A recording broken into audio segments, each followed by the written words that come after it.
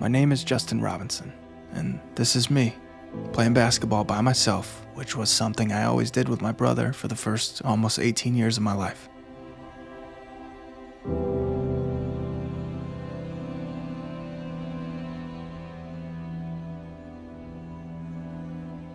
Jordan, who was my best friend and hero, died of cancer in 2008. In 2012, I started making a documentary about his life, death, and our tight relationship. I exported the final film on January 7th, 2020. 8 years later, the deed was finally done. And I collapsed to the ground in my apartment, emotionally, mentally, physically, spiritually, and financially spent. When I set out to make this movie, I didn't have any specific dreams of film festivals or streaming services. The only hope I had was for it to be seen by as many people as possible. During the process of trying to figure out where to put my movie, numerous people told me it was too long, too short, too this and too that. But worst of all, I was told that it was too personal to be universal. I politely disagreed and stayed the course, and then COVID hit. And after numerous conversations with my gut, I realized that the most Justin Robinson thing I could do is to put it on Vimeo and YouTube for free on the 12-year anniversary of Jordan's death. Everyone who ever met my brother was better for it. I had seen him interact with people in every walk of life, all over the world. So I knew Jordan was universal, and I knew that anyone who saw this documentary would be impacted by it. But what I didn't know is that his story would make waves globally, at least not this fast. In less than 3 months of being available online, My Brother Jordan has surpassed 10 million views. My brother Jordan. My brother Jordan. My brother Jordan. My brother Jordan. My brother Jordan. My brother Jordan. In other words, it was trending. This review on Letterboxd sums up how I feel about this whole situation. It's exciting to see something so uncompromisingly personal find such a massive audience without traditional film distribution. Go make your movie, tell your stories. Most of the views are due to the documentary mysteriously and magically finding its way into the whitewater rapids of the YouTube algorithm, which basically put Jordan's face on the home and/or recommended page of YouTube accounts all over the world, making his life story just one click away. That was really good. Along with that, it went viral on TikTok of all places. People started making reaction videos, filming themselves before, during, and after the documentary. I never cried over something this much on YouTube or any movie in general, so you already know this is a good one. At first, I wasn't sure what kind of fad this was. Some of them felt somewhat superficial, but most of them feel radically genuine. So inspirational, but at the same time, it's so heartbreaking to watch. Watching a generation of mainly high schoolers grow in empathy should be an encouragement for this hardened world. When people ask me, who do I want to be? Who do I want to be like?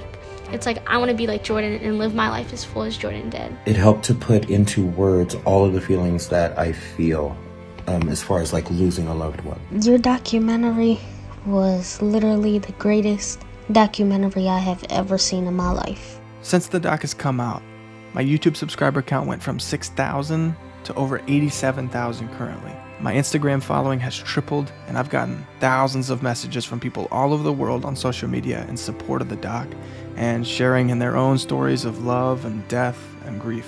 For the first time in a long time, I haven't felt alone. And the moment I clicked on that video, I just knew it's something very special. It was a gut punch for me. I felt like I knew Jordan. I felt like he knew me. This documentary is what we all needed. What a perfect time for it to come out in the middle of all this chaos in the world. Probably the best hour I've had all year, honestly, watching this film. It's just really, really cool how Jordan's story is just getting spread to so many people who, without this documentary, would have never even known who he was. You know, I was in a very bad place when I saw the documentary, and your brother's story inspired me to, push myself and get back stronger. Thanks a lot for sharing it with the world, man.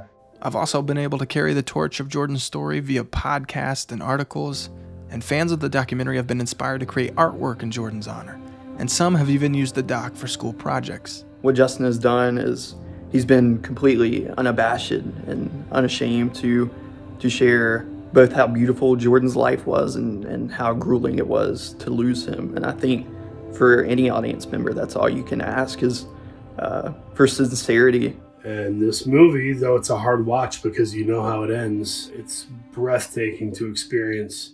One of the brilliant and more fun aspects of this wild experience is finding out how certain people somehow came across the documentary. For example, the legendary actress Jane Lynch somehow saw it and she tweeted it. I found this out because somebody, of the 34,000 comments on YouTube, said, Jane Lynch brought me here. And I was like, Jane Lynch? Like the Jane Lynch? It was the Jane Lynch.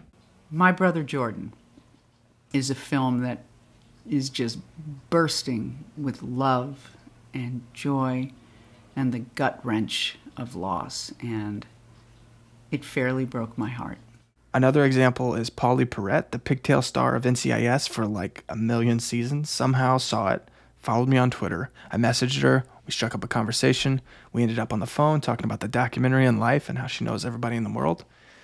She was also gracious enough to send me a video. I have no idea how I randomly found Justin's movie, My Brother Jordan. It was a total God thing, for real. But it's so good. Y'all know I love documentaries, and I'm a documentary filmmaker myself. It made me cry, but it made me laugh. And I never met Jordan, but I miss him. One of the many things about the internet is you never know who is watching what you make. Unless they post it or tag you, that helps. But again, you never know. So to anybody who's seen it, holla at your boy. Justin, I can't thank you enough for being willing to share this beautiful, heartbreaking story with the world. It really got me thinking as a filmmaker about the kinds of stories that I want to tell. And quite frankly, after watching it, I just wish I could just give you a big old bear hug. Well, if you're cool with hugs, but anyway, here's an internet hug for you, and take care. I am a fan of hugs. Bring it in. Appreciate. Just a little PSA before you watch My Brother Jordan documentary that I just shared. Just know it's very emotional. You will cry, but it is such a beautiful story. So there is one thing I would like to address and clarify. A lot of people have been asking me, what's your next project? What's your next documentary? And I'm not a documentary filmmaker, per se. I'm a filmmaker. I normally make narrative stuff, but Jordan's story was something I had to do, I needed to do, and I thought the vehicle of a documentary was the best way to get me there. So this doc could be the only one I ever make. I don't know, because my hope and dream and goal is to write and direct feature films one day.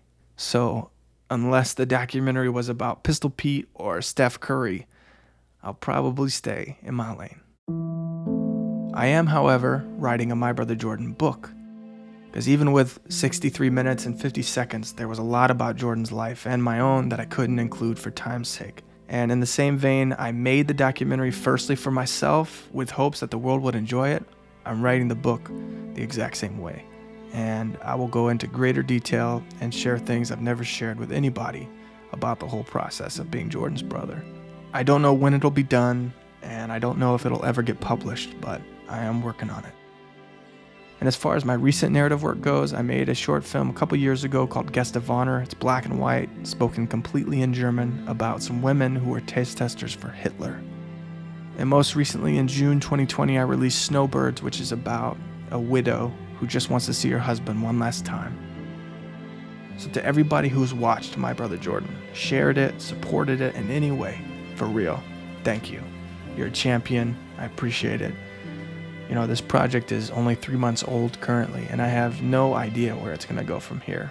And 2020 has been quite bizarre for everybody. But you've made my year a little bit better by sharing in the treasure that Jordan is. And to people who have thanked me for telling his story, my answer then, now, and forever will be, it was absolutely my honor. I love you.